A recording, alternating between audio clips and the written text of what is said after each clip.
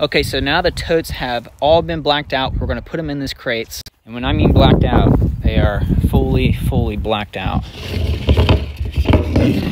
There's no light leak or anything coming through whatsoever.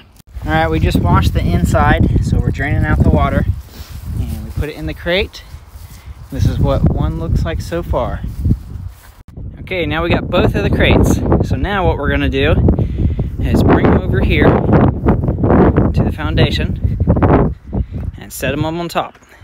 Okay, check her out. We got them all on the bricks, and this is what it looks like right now. How cool does that look?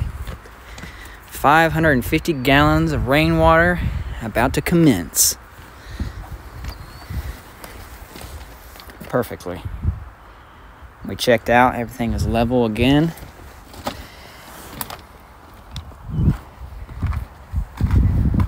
So cool to see all this coming together. So now what's left to do is get this gutter system right.